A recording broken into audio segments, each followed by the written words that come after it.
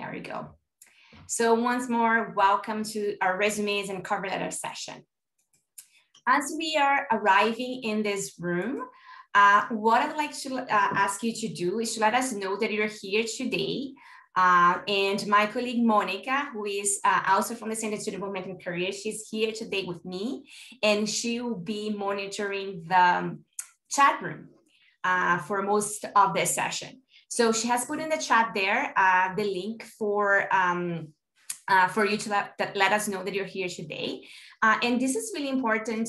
Once I can share with you the PowerPoint presentations after the end of the session, but also it helps us guide the services that we offer to see when is the best time to start offering services to students. So if you can just put on the chat done once you complete the this attendance, I will make sure that I know to move with our session. Awesome.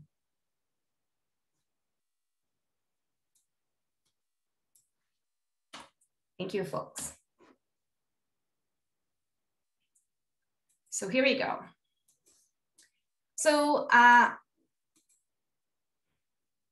just 1 minute. Okay, so I would like to start this session.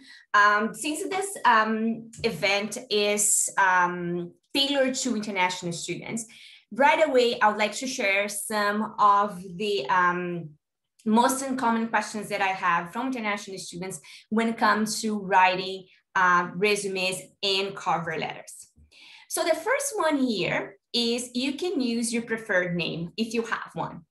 So if you would like to use it, it's fine. You do not need to use your legal name on your resume, your cover letter. They are not legal documents. So if you'd like to use a preferred name, go for it. There's no problem at all.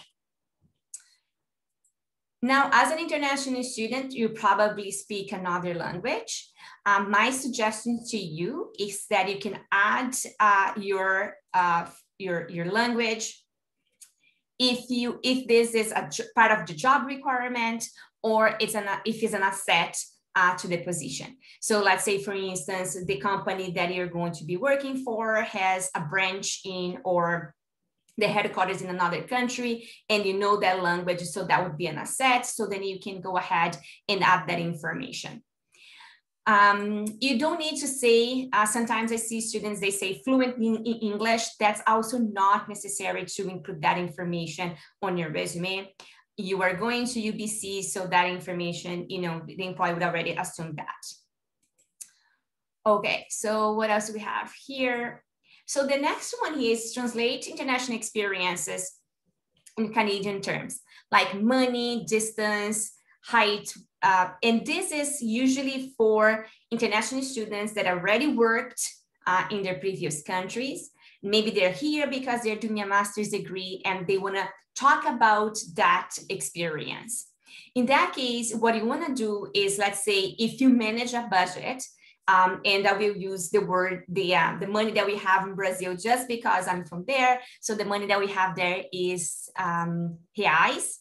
So let's say, for instance, if I manage a budget of 100,000 reais, then I want to make sure that I translate what does 100,000 reais mean in Canadian dollars. So that will give an idea of to an employer of how much money I have managed in the past. That goes as well for distance and height, or you want to make sure that, you know, if you're an engineer and you're talking about that you build a bridge that was 5 kilometers, you know, in distance, then you want to make sure that Canadians will understand that what kilometer is. Okay, so another few things here about resumes is that we don't add pictures to it. So you should not be adding it to your resume. You don't need to mention that you're international students. Sometimes I see resumes from students saying, you know, on their objective, I'm international students looking to develop my skills in Canada. No, you don't need to say that on your application. Also, you do not want to include any personal information such as your SIN number, your passport, or your nationality. And that, you know, in fact, so this is your personal information, should only be giving your SIN number to employers once you have a contract, right? And do not add this information on your application. In fact, it is kind of a red flag if you are connected with an employer and they ask you to send all this information ahead of time without giving a contract. So I would suggest don't do that. Okay, so now let's talk about how you're gonna go about writing your application, right? So how do you go about writing your resume and your cover letter? So the first thing that you need to do is research. So you need to understand who is the employer and also the job that you're applying for. And I would say at the first moment when you are writing your application, the most important thing here is to really understand what the job is about, right? So what are the skills? What are the requirements? What are you going to be doing on that job? So it's one of the first steps. And then to help you write a more interesting cover letter or a more powerful cover letter, doing research on the employee is also really important. One question that I like to ask my students when they come for a resume or cover letter workshop or appointment, I ask them, what do you think, if you close your eyes and you imagine yourself doing the job, what are you doing? And if the student's not able to explain to me what they're doing in that job, they don't have a clear understanding of the job. Then it would be really difficult to write a cover letter or a resume that will tailor to the employer's need. And that's really important. Each cover letter you're gonna write needs to target the employer and the job that you're applying for. Resume, what you could do is have a template. For instance, let's say you were applying for 3 different types of jobs. You're applying for a job as an HR assistant, a marketing assistant, a coordinator assistant. So in this case here, you could have a generic resume for each one of those positions that you could adjust here and there according to the job that you're applying for. However, your cover letter needs to really target the employer. The idea of writing one resume, one cover letter that would that you could apply for any employer, it doesn't work and won't help you get an interview. So you have a good resume and a good cover letter if you're getting job interviews, right? The job of the resume and the job of the cover letter is to help you get an interview. So if you're getting interviews, then you know that your resume is strong, your cover letter is strong. If you're not getting job interviews, then you might have to start tweaking a little bit your application. However, I say that with a grain of salt because we are in a different scenario, economic scenario right now. We are living through a pandemic, so job search opportunities may be a little limited right now, and that would be the reasons why you're not being called for a job interview. But that's the main job of your application, is to get you a job interview. Okay. So here we go. That's the next slide. So now we're going to start jumping to writing accomplishment statements here. So this is how you would write your application. So when you are building your resume, usually you're gonna go and talk about each of the experiences that you have that were relevant for the job that you're applying for. So those experiences could be any previous work experience that you have, even if they were part-time. It could be volunteer experiences. It also could be any work that you have done or any activities that you have done with your student association or clubs at UBC, any core curricular activities that you wanted to showcase to the employer. And I want you to keep in mind when I'm saying that, showcase to the employer, all that information needs to be relevant for the employer, right? So keep that in mind when you are crafting your application. Always ask yourself, is this information useful for the position I'm applying for? And if it's not, you may decide to not include that on your application. But when you are describing that experience that you have, what we'd like to say is that choose to describe them as an accomplishment statement rather than the duties of that activity that you have. So sometimes, what I most see on students' resumes, applications, is that they might say, for instance, they work as a part-time barista, right? Then when it comes to describe the experience there, they would say something like received payments for clients, or they would say prepared coffee, to clients as well. So as an employer, I kind of have an idea what you do as a barista. So I would refrain from talking about the duties of that job, but actually talked about the accomplishments that you did in that position. So maybe as a barista, you were able to develop excellent customer service with your customers, with the clients that are coming in, and you knew their names, you knew what kind of coffee they liked in the morning, and then that expedites the your service, but also make sure that clients felt satisfied and they always come back, and when they come back, they want to be served by you. So that's an accomplishment, right? And this is how I would suggest that you go about talking about the things that you have done on your job. So I have some examples here. I think as I was talking, you had the time to read them, but let's just analyze one of those sentences here. So the first one there, we said, sold tickets for events, right? So not very powerful statement there, very basic. So now let's see how we could transfer that into an accomplishment statement.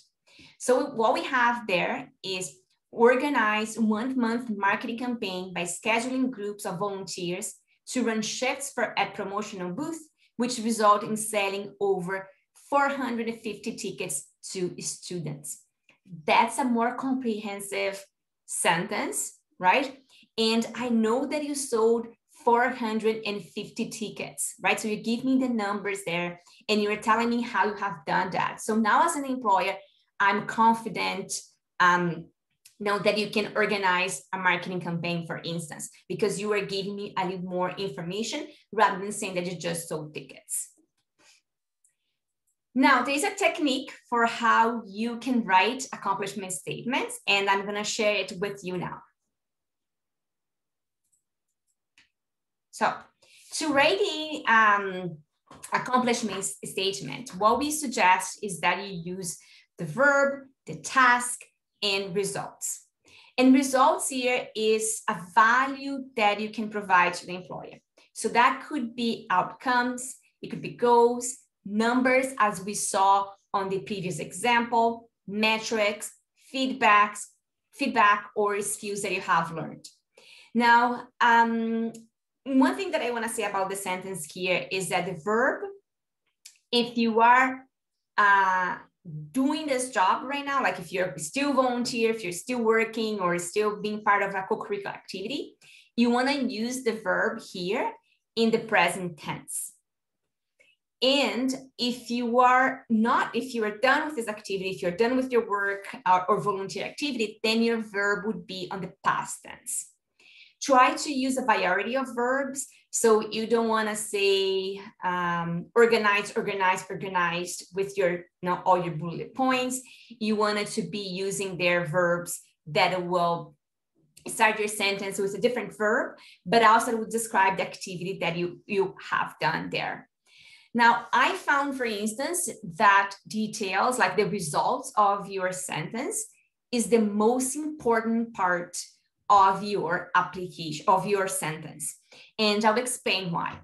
So I work in a unit at the Center for Student Development and Careers, and there are 5 more people in the same role as me, as a career educator. So let's say, for instance, if we are all writing our applications, right, or resumes, and if we are just using the verb and the task, we may not be able to differentiate ourselves to the employer. Because if I say offer facilitated webinar to students, reviewed resumes and cover letter, practice interview skills with students, this is something that I am doing, and also my colleagues at the same role is doing as well. The way that I can differentiate myself here is by giving an employer the results of what I have done, right? And that results for me will be different from my colleagues. And this is how I can stand out and craft my application. So really take the time here to work on the results of your sentence. Things that I like to do to make sure that I have enough information on my sentence here, I like to ask myself, for instance, why did I have to do that, or how I did what I did, because that will give me enough information to provide the results for my sentence there.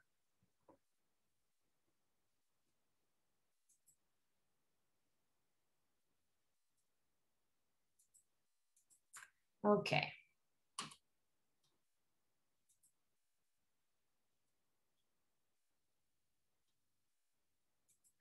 So now I want you to take a few minutes here and practice writing an accomplishment statement. So I want you to think about something that if you're proud, or that you feel that you were in the flow when you were doing, you were excited about it doing. It could be from a volunteer experience, it could be from your school, it could be from work. And I want you to try to write your verb. And I want you to try to write an accomplished statement using the verb, the task, and the results. Now, I'll give you a few minutes here. Let's say about actually just a minute, just in interest of this workshop. I want to keep moving. So take about a minute to write a sentence. And if you'd like, you can send to me in the chat. Now, we are a large group today, so I may not be able to read them all, but folks can either send privately to me or to the entire group, and I can read a few and provide feedback. So just let's take a minute here. Juliana, can I ask a question?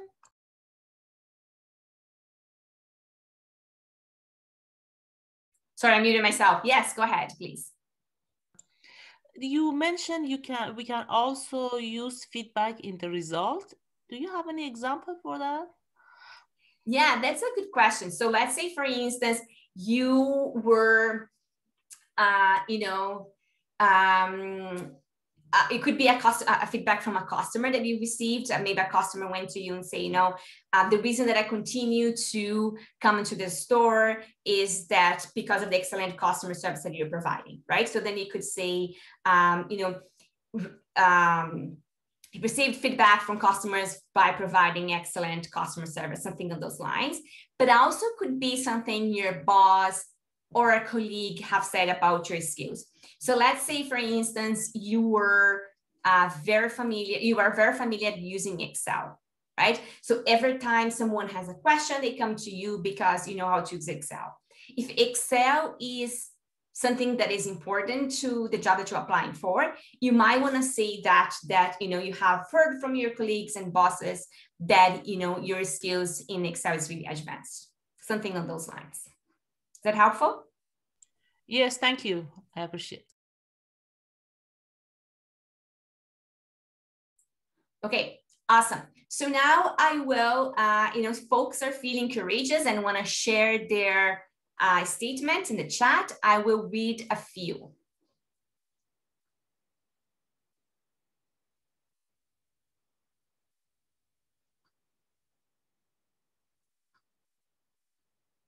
So I see here, it said, led a team of 10 consultants in technology transformation project, implementing a ServiceNow solution to help save $50,000. Yeah, that's a very good one. So good job there.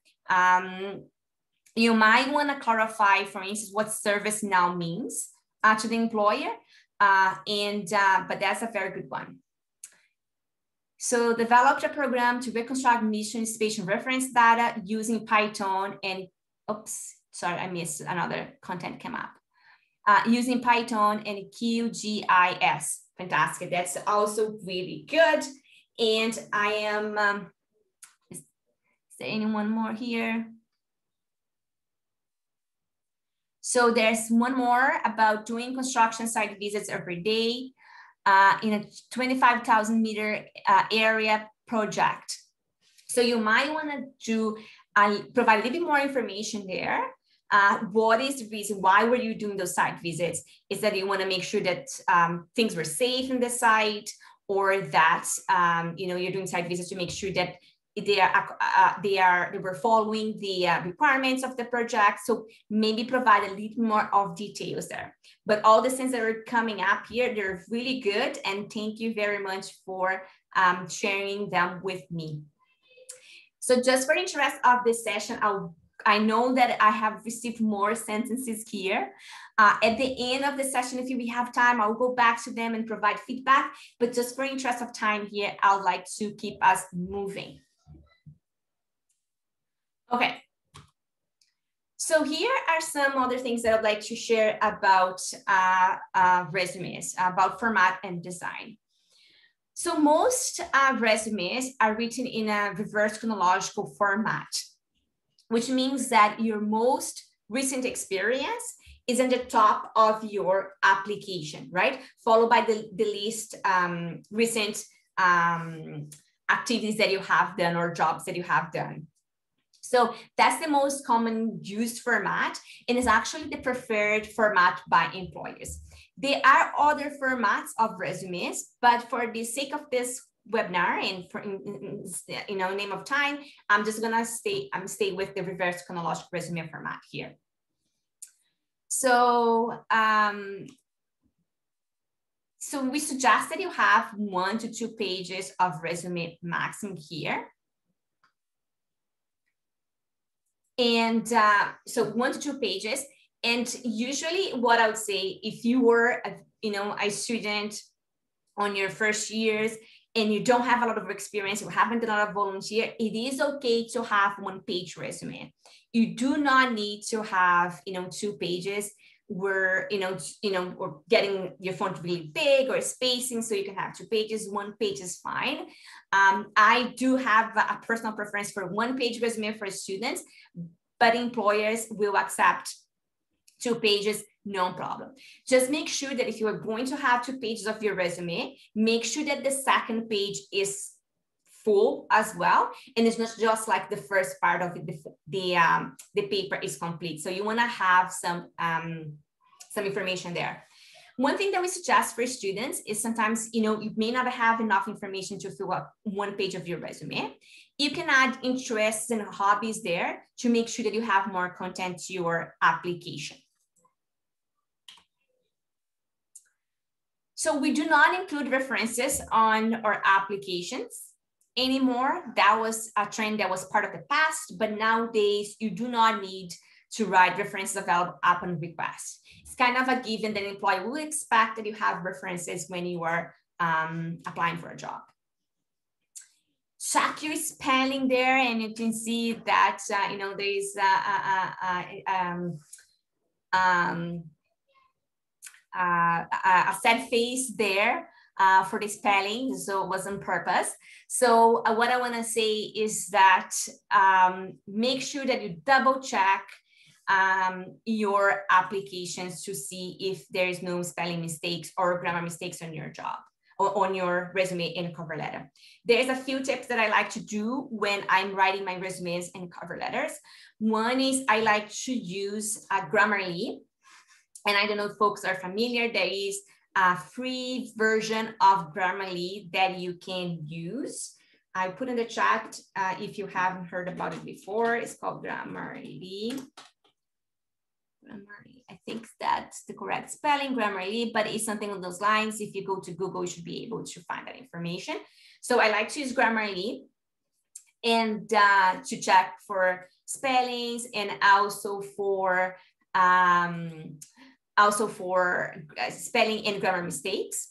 And I also like to, when I finish my application, if I can have someone else taking a quick look at my application, so as a second person reviewing my application is always really good and important. However, if I can't, if I don't have a second person to read my application, one thing that I like to do is I like to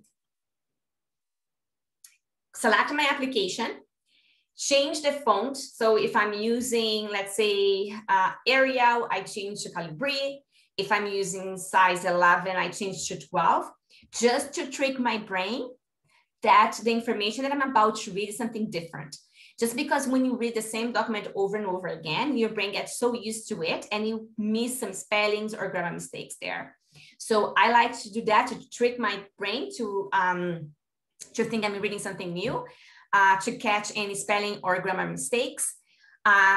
Or another preferred way, another way that I do, and I like the better, is by printing the application and then reading in paper, right? Because again, tricking the brain to think I'm reading something new, and then I have more chances to, I think, so I like to think sorry, I was just reading the message, so I'm a little confused here. So yes, you can, there is a free version of Grammarly. You do not need to sign for the paid version. The free is really good and very comprehensive to check your application. And so going back to the printing, I like to print so I can read it again and catch any mistakes that I may have made in my application. So I already said, if you're using, to use the verb in the past tense if you're not working in that role anymore. Okay, so let's talk about headers here of your application. So I have some samples here of different headers that you can use. So normally what would you include there? You will include your name, your address, your phone number, and your email address, so the employer can connect with you. Nowadays, address is not really necessary. So if you just want to say, Vancouver, BC, or whatever you are, is no problem. You can just do that. It's up to you to decide to include your address or not. In fact, what I suggest is that if you are applying for a job and you don't know the name of the company, sometimes there are jobs that you're applying for that you don't know the employer really well, or you're applying to an agency and you don't know the employer. I would avoid putting your address there. Okay, so here are other things that you could add to your header. This is the advantage option here is you can play with the design, so you can add some color there, you can be a little bit more creative. However, I would say within limits. You should know your industry before you start playing with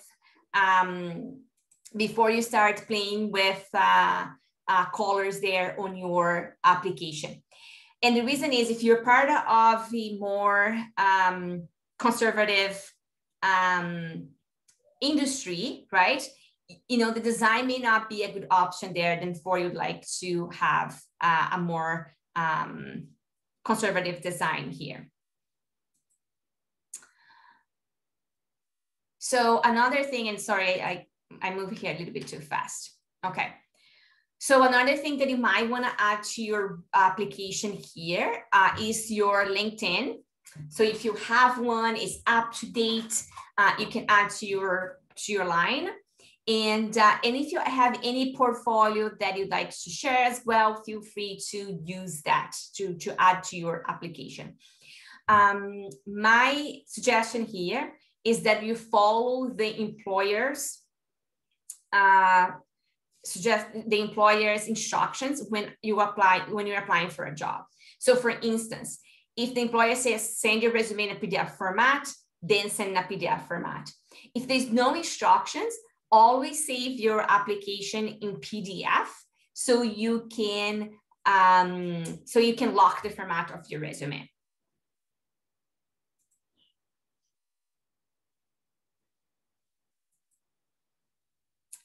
Okay, so here we go. And another tip here is that you can, when you are applying when you are creating your resume, remember that your resume and your cover letter is your marketing tool, right? So it needs to look good. It needs to invite the employer to read that application. So you want to make sure that you're consistent with both documents. So you want to make sure that you have the same font, the same margin, the same format for your resume and cover letter. They should be the same format, right? So the same header that you're going to use on your resume, you're going to copy and paste to your cover letter. And when you are submitting your application, you want to save them together in one document. So first it's going to be your cover letter, followed by your resume PDF, and send to the employer. Now there's a question there about the difference between cover letter and resume, and I'm about to show you how to the differences between.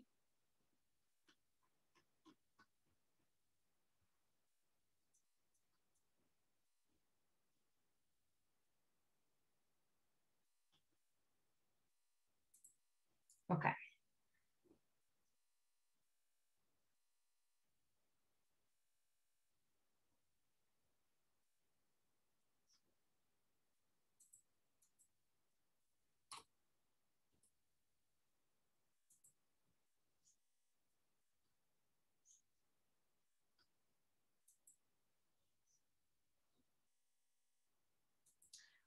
Okay, so let's move on to cover letters now.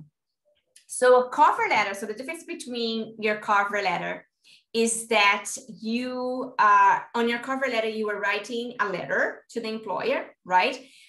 3 to 5 paragraphs max. I would say 3 is plenty, and 3 is plenty. But if you want to, have more information, like to write 5 paragraphs, that should be okay. And what you are doing here, you are talking to the employer about this story. So the cover letter is an opportunity for you to tell your story to the employers. So on your first paragraph, usually what I like to include is who I am, what I'm studying, what are some of the past experience that I have, and what are the top 3 skills that I have for the job that I'm applying for. So let's say, for instance, I am, and for past experiences here, I'm talking to the folks in the room now that maybe are here at UBC doing a master's degree, and they have already some years of experience from the previous country. So for instance, if you worked as a civil engineer for the last 3 years, then you might say, I have over 3 years of experience, as a civil engineer. Here are my skills, right? So then you can give that information right away to the employer. But if you are, if you don't have that experience, but let's say throughout your degree, you worked at Starbucks, you work in stores, and you have customer service, you can add that information as well. You can say, I have 3 years of experience providing customer service. So that information is also valuable to the employer. Now, the cover letter is the first paragraph of your cover letter is the most important cover letter. I'm sorry, it's the most important paragraph because that's the first information the employer is going to read about you. And that needs to work as a hook. So to get the employer's attention so they can continue reading your application, right?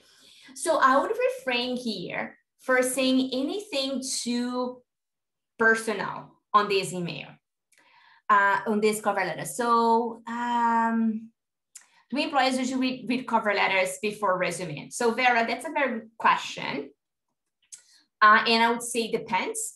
Depends on the employer. It's hard to answer for sure. So we know that sometimes some employers go directly to their resumes. Sometimes employers, take, read the cover letter before deciding to go to the resume. And I have talked to the employers. I have, talked to employers before, and they say like, sorry, I don't have time to read cover letters. I go direct to the resume. So we don't know for sure which they're going to read first. So that's really important that we always have a strong resume and a strong cover letter. And one thing that I want to say as well is that if you were applying for a job, for a professional job, even if the employer is not asking for a cover letter, you do need to send one with your application, okay? All professional jobs that you're going to be applying now, you do need to write a cover letter. So going back to the first paragraph here, as I was saying, that's the most important paragraph. So to extend on Vera's question, is that employers are really busy and they don't spend a lot of time at first on the applications. They're pre-screening the applications. They're going very quickly through them to find candidates that they'd like to interview. So what I like to do here on my first paragraph is give right away the information the employer needs to know about me to say that I am a good candidate for this role, right? That I have the skills and the expertise to do this job, right? Sometimes what I see is students, they will say,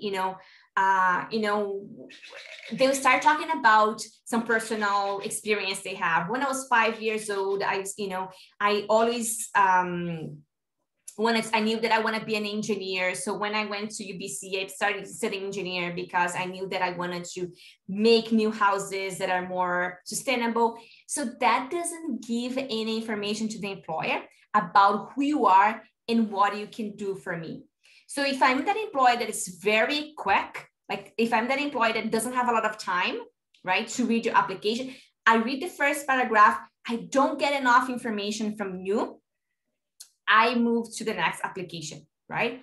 So Billy, start with the information the employer will value right away. I'll put in the chat later a link to the Center for Student Development in a website. I'll put in the chat the link for the Center for Student Development and Careers website. And there are samples of resumes and cover letters that you can take a look. So here is the second paragraph of your cover letter. So on your second paragraph, what do you want to do here? You want to tell a story, right? You want to tell the employer how you have used your 3 top skills before, right? So what you're doing here, you are saying to the employer in the first paragraph, okay, this is what I'm studying. These are my previous past experiences. This is my 3 top skills that I can apply for this job. Now I'm going to tell you how I have used them before, right? So if I am going to write about Python, right? That's one of my skills that I have for the job. Now I'm going to tell an example, a story of how I have used Python in the past.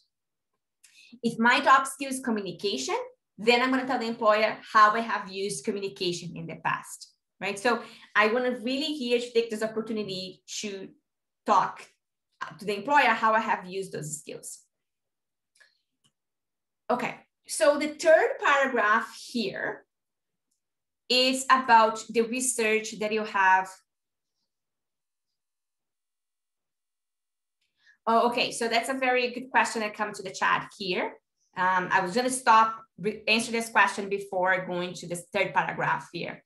So if you were, you need to address your cover letter, right? So in a cover letter, you're going to have your header, you're going to have today's date, and then you're going to address your cover letter to the person that's going to be reading your cover letter. So if you know the name of the person that's going to be reading your cover letter, then you can add their name, their position, the name of the company, and the company's address, right? If you don't have the information of the person who's going to be reading your cover letter, if you don't know their name, then you can say, dear hiring manager, dear hiring team, right? If you, and then the name of the company and the address.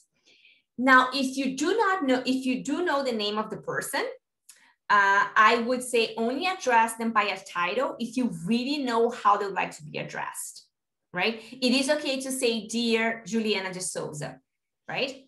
But it's not okay to say Miss Juliana de Souza if you do not know how I'd like to be addressed, right? To figure that out, you can give it a call. You can call the company and say, I'm writing a letter to Juliana. Could you please let me know how she'd like to be addressed, right? If you can't find this information, just saying, Dear Juliana de Souza is totally okay. Now, going back here to the third paragraph of your cover letter. So usually what I do here with my third paragraph, so remember that I said that you can have 3 paragraphs to 5 paragraphs in your cover letter. So sometimes what I do, I might combine, if I'm only having 3 paragraphs, I might combine the research I have done in the company with the story that I'm telling, and then I have the closing, right? Sometimes I'm having 5 paragraphs, and then I would have 2 paragraphs about the examples of the skills that I have used in the past. So I'm telling 2 different stories, 3 different stories to the employer there. And then I have a paragraph about the research.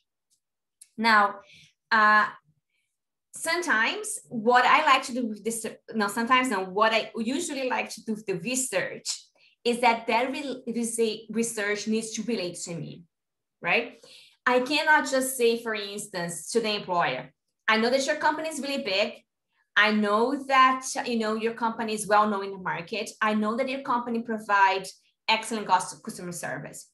That's a generic statement, right? Like the employer will like, okay, I already know this about my company. Why are you telling me this again? So the information that you found about the employer related back to you, right? If you read the company's mission statement and then you really identify with their mission statement, tell that to the employer. How did you, through my research, I was reading your company's mission statement. I appreciate how your company put clients first. I would like to share that I also share the same, approach or the same mission, because when I was working as a barista at my previous job, I always make sure that I learned the name of the clients that were coming in and make sure that I would greet them and provide the best customer service. So now you're relating those informations here, okay? So that's really important. Do not just mention facts about the company, mention how the company relates to you. And then your last paragraph here is closing, right? Your application. And then what you're doing here, you're showing your enthusiasm for the job and you are asking for a job interview. So usually what I would say, I would, say why I'm really enthusiastic about this position. And I would say, I would welcome an opportunity to interview with you, to say how I could potentially, potentially benefit your company. Any questions about cover letters? As you think about questions, one more thing that I want to say here is that usually if the information that I have about the company is really strong, right, I might put that on my first paragraph to get the employer's attention. So let's say, for instance, I went to a fair and I met with someone during that fair, and we had a very good relationship there, and I might want to start putting that on my application as well, on my first paragraph there, just to show the employers how I have connected an employee in the past. Now, one thing that I want to mention as well is that every time you are adding people's names to your cover letter, you do need to have their permission. So let's say, for instance, someone working for a company and they refer you to a job. They say, Juliana, ABC company is hiring. I think you'd be a good candidate. I recommend that you apply for this job. So if that's the case, what I could do here is say to that person, is that okay when I'm writing my cover letter? Can I refer you to this? Can I write your name on my application? And if they say yes, then I can write on my first paragraph, following up on so-and-so's referral, I'm applying for ABC job, because that's a strong endorsement that I want the employer to know right away when they read my cover letter. So I'm gonna pause here, see what's coming up in the chat. Yeah, so there's a question in the chat here. How could I ask for an interview without without looking too pushy? So one thing that you can say is that I welcome an opportunity to interview with you. You could say, for instance, if you have any more questions about my application, please feel free to reach out to me for an interview. So those are a few ways that you can write about asking for an interview without seeming too desperate or pushing for an interview. So there's another question here in the chat, and the question is, how much time should one put writing a cover letter in general? Finding strong value proposition for the third and fourth paragraphs can be quite time consuming. Sometimes quality of applications can help you land a job faster. Quantity, okay, no, sometimes quantity of applications can help you land a job faster. Okay, so that's a very good question. And I would always prefer quality over quantity. And sometimes, it's very clear to the employer if you have a generic resume that you are using to apply for many different positions, right? And then if that's the case, employers say, okay, this person is not really committed to my company, or they're not really interested, and therefore I'm not going to spend my time interviewing this person, right? So I would say that, I don't want to give you that time to how long you should take to write your cover letter. But if you're, it will take the first cover letter, the second cover letter, even the third one will take you more time. But the more you start practicing writing it, the faster you're going to become. And sometimes it is okay.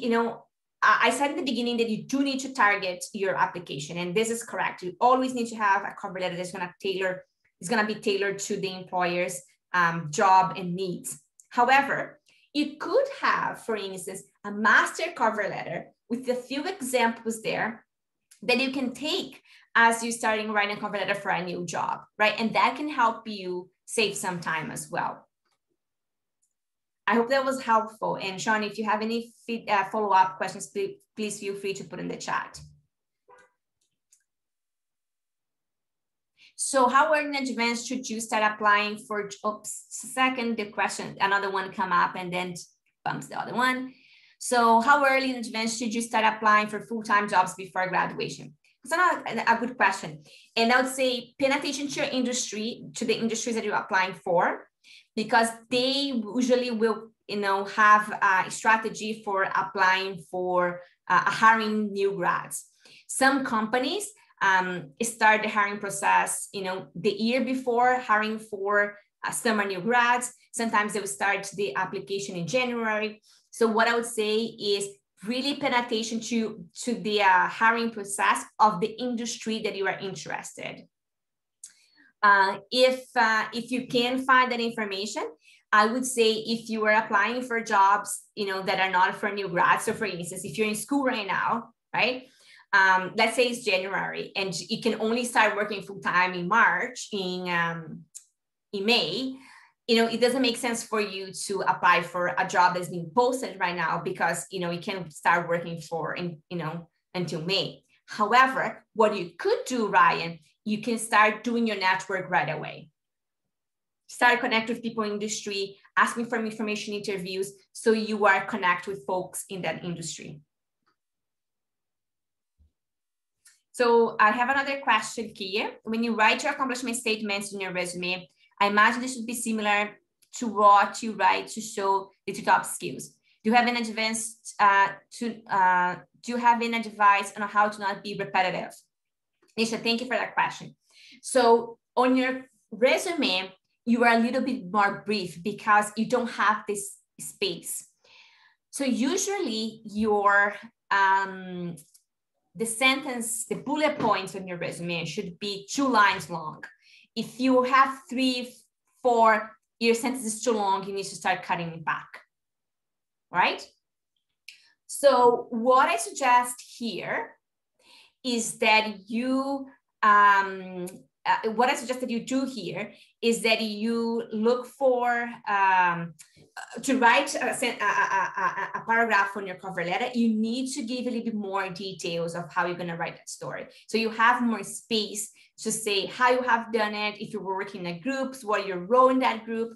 So what I suggest that you use is the START technique.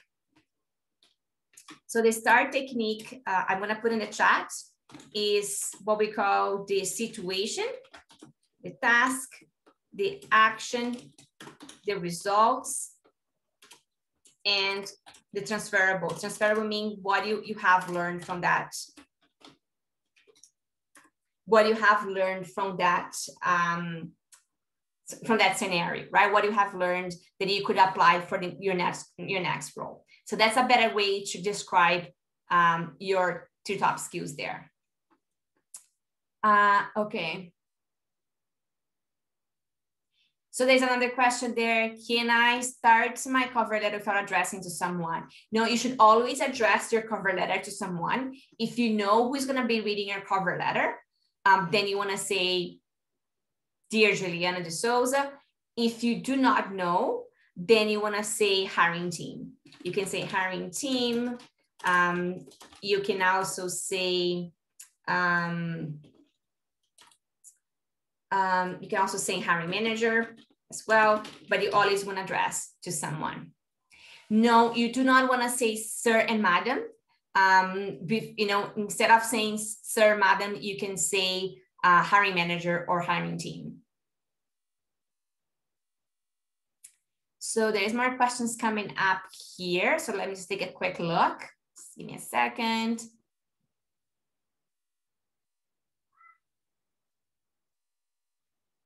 So there is a question about cover letter templates. I would refrain from using a template just because the cover letter needs to represent who you are, right? It needs to show your personality.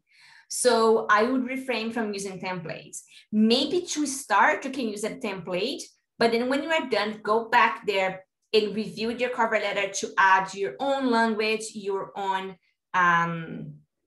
experience there. So, more questions coming.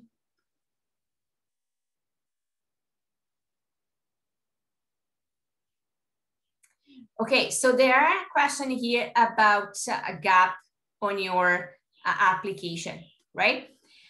So you were in school, so I wouldn't worry about any gaps on your application. So if your last job was, you know, when you started school, is that 4 years ago? Don't worry about it, because that'll be clear for the employer that you are you were in university studying, you were acquiring new skills, so that should be okay for you as a student. So let me see here regarding the resume.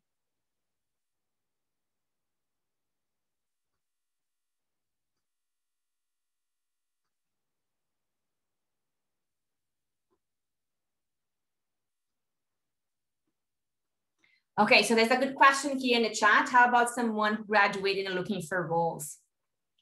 I wouldn't worry too much about it. I think employers are aware that you graduated, that people are graduating a scenario that is the COVID, where there's a little bit less job opportunities. So I wouldn't be too concerned about any gaps there. Now, you know, gaps of 6 to 3 months, even a year, it's okay. If it becomes like a 2-year thing, then I would start getting some ways of explaining those gaps. You know, but one thing that you could do is you could start working on a personal project, right? And then you can use those personal projects to describe how you have spent your time while you were job search. Okay, so I will stop the recording for now and say thank you for folks that attend our session. We have completed the webinar. However, I will still continue taking some more questions here.